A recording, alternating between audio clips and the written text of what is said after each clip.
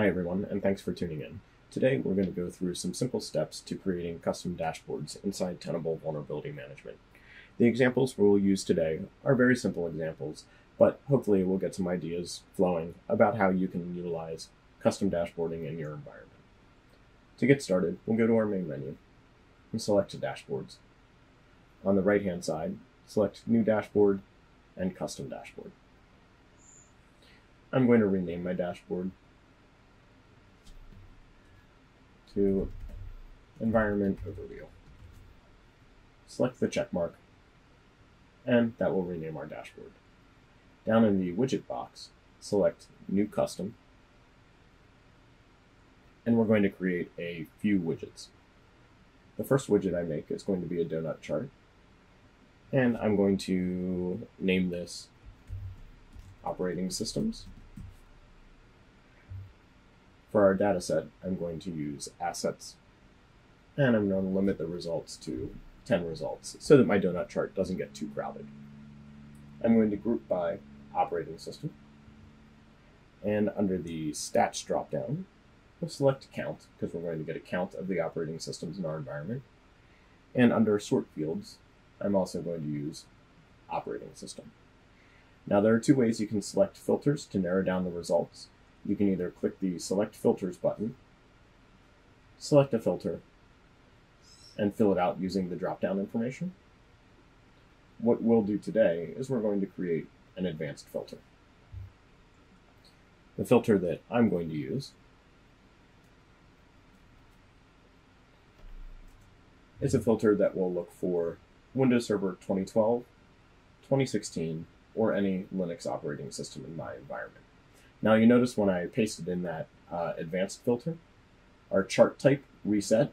That's because we were unaware of what type of filter was going to be dropped in, so we just had to make sure that we're using an appropriate type of chart. But you notice that donut chart is still available. So I'll select that. And when I click Update Preview, you'll see a preview of our donut chart. You can see here I have Windows Server 2016 machines, 2012 machines, and different Linux kernels listed. So this chart's finished. I'm going to click Save and Exit. And we're going to create another custom widget. This one is going to be a table. And I'm going to name it Vulnerabilities by Severity.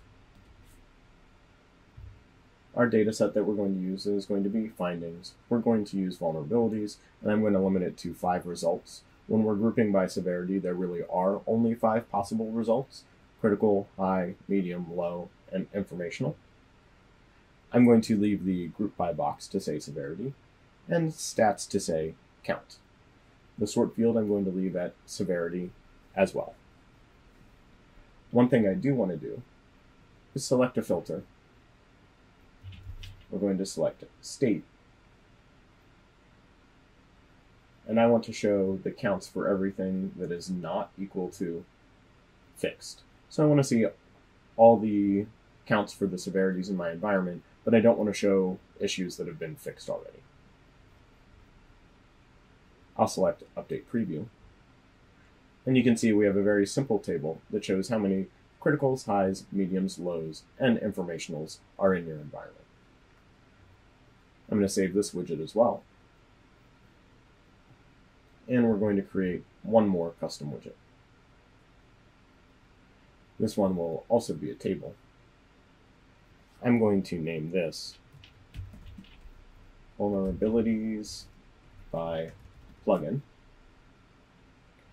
Our dataset will still be our findings, and I'm going to limit this table to 20 different rows.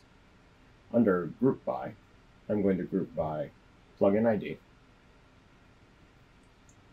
And the columns that I want to show are count,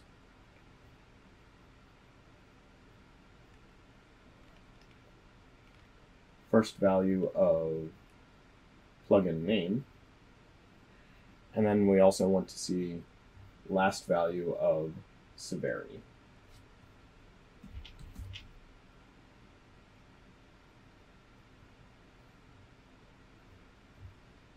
Under sort fields, we'll select count, And under filters, we're going to do severity is not equal to informational, because I don't want my table to be clogged up with all of our informational findings. I'll select Save and update the preview.